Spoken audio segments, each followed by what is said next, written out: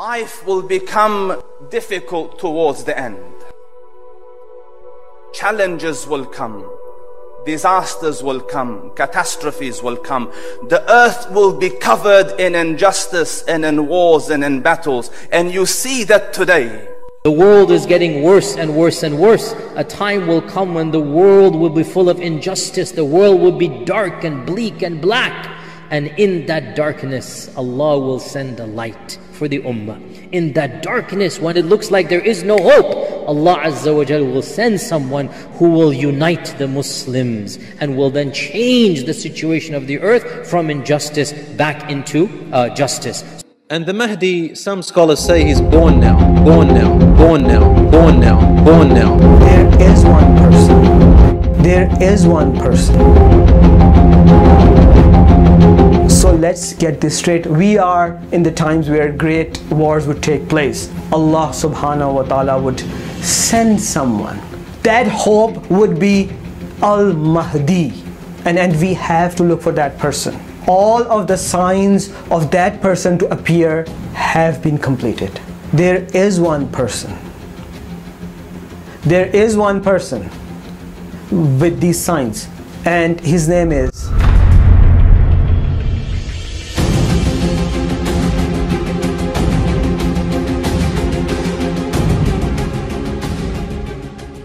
the whole Muslim Ummah is in distress.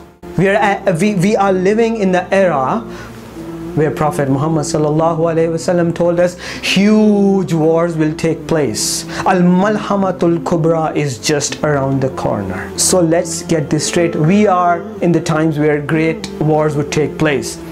And what would happen when great wars would take place? You know, when Muslims are in their worst condition and great wars are just around the corner, Allah subhanahu wa ta'ala would send someone, and Allah subhanahu wa ta'ala would bring some hope for the Muslim Ummah. That hope would be Al-Mahdi.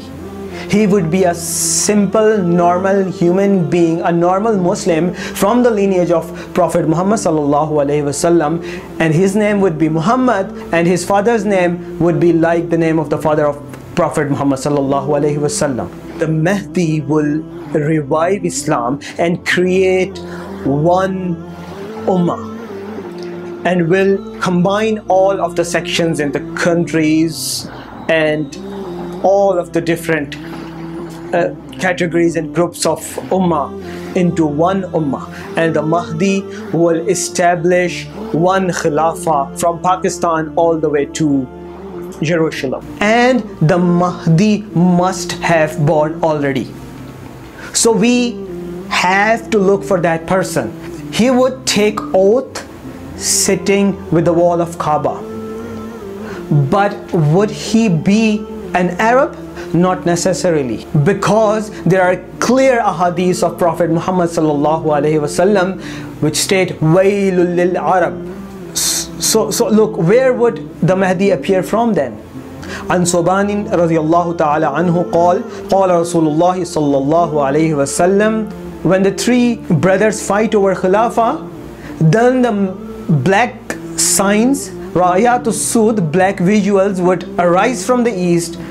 And even if you have to go skidding on the snow, you must show your allegiance with them, because there would be Mahdi within them. So Mahdi has to be in the east. We have to look for him in the east. What lies in the east? That is Pakistan, Afghanistan. So we are looking for someone named Muhammad bin Abdullah, and that someone must be Hashimi or Sayyid, meaning he must be from the lineage of Prophet Muhammad sallallahu alaihi wasallam, and there must be something to identify him. He must have some sign from Allah subhanahu wa ta'ala that only the ones Allah subhanahu wa ta'ala would give a special vision would be able to see and identify. There is one person. There is one person with these signs. This is my own research about that person. This is my research about that person. I think that the Mahdi could be Muhammad Qasim. there are a lot of signs that fall true on him. There are still some signs that do not fall true on him. So I can say that he's a very, very, very solid candidate for Mahdi. Number one, his name is Muhammad Qasim. So his first name is Muhammad.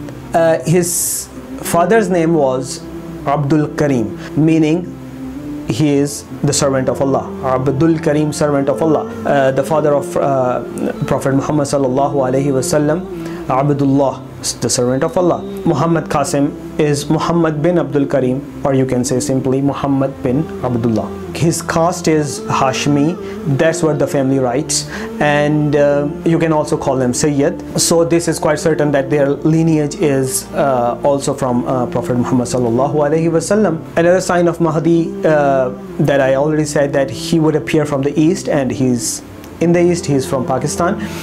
And the Prophet Muhammad sallallahu alaihi wasallam said that his nose would be tall and his forehead would be broad. We could identify him from.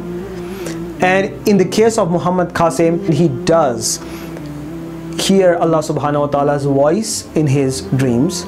Also, he has seen Prophet Muhammad, the final Prophet sallallahu alaihi wasallam, several hundred times in his dreams. The message he receives from Allah subhanahu wa ta'ala and Prophet Muhammad sallallahu alaihi wasallam in his dreams is that Muslims must eradicate, must get rid of all forms of shirk. You see, all of the Dajjals, all of the liars that have claimed themselves as Mahdi missed this point, that all of the prophets that Allah subhanahu wa ta'ala sent on this earth were sent to eradicate shirk, because Allah subhanahu wa ta'ala can't forgive anything except shirk. And Muhammad Qasim is not claiming prophet. He is explicitly, exclusively said, clearly said that he is not a prophet. He is not claiming a prophet in any case whatsoever. Na'uzu billahi min dhalik.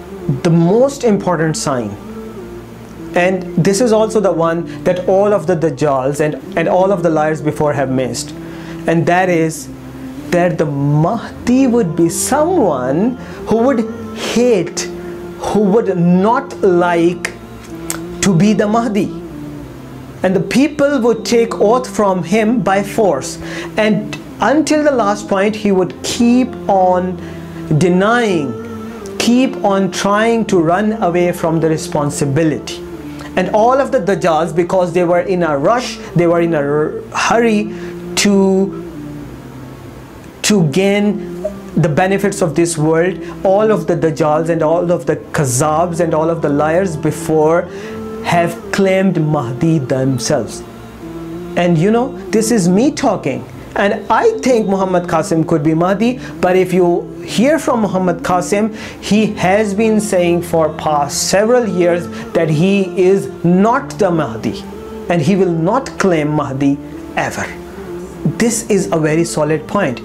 Also, Prophet Muhammad sallallahu alaihi wasallam said in a Sahih Hadith that nothing out of the signs and the powers of Nabuwah is left apart from the blessed or true dreams that a mu'min sees for himself, or someone, some other mu'min sees for him. Also, Prophet Muhammad sallallahu alaihi wasallam said that whoever has seen me sallallahu alaihi wasallam in a dream, he has seen me, because the Satan cannot take my shape. And this is important, and understand it very clearly. If you or someone else has really seen Prophet Muhammad sallallahu alaihi wasallam in his dream, then you do not need anyone else's approval for that, because this is a domain that has been guaranteed by Prophet Muhammad sallallahu alaihi wasallam himself, that the Satan cannot take his shape. And when something is guaranteed, it is guaranteed. It is a source of information. It is a source of solid signal from Allah subhanahu wa ta'ala. For that matter, you would have to look for Muhammad Qasim's content on YouTube and on the internet. and you would have to find out what exactly is his content and what is the message that he is receiving from Allah subhanahu wa ta'ala and the last prophet, the Prophet Muhammad sallallahu alaihi wasallam, through dreams. And last but not least, that the dreams have a solid and a very strong position in Sharia.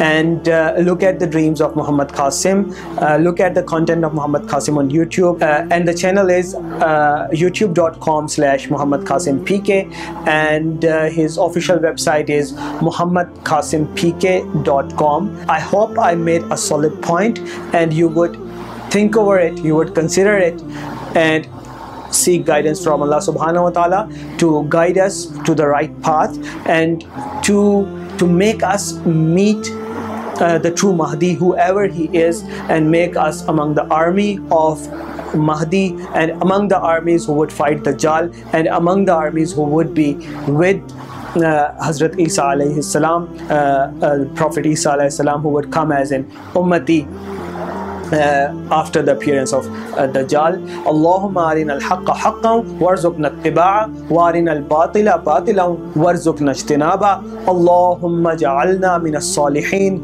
wa ja'alna min al-awwabin wa ja'alna min az-zahidin wa ja'alna min ashabil mahdi wa ja'alna min ashabi Isa ibn Maryam alayhim as-salatu was-salam. Assalamu alaikum wa rahmatullahi wa barakatuh.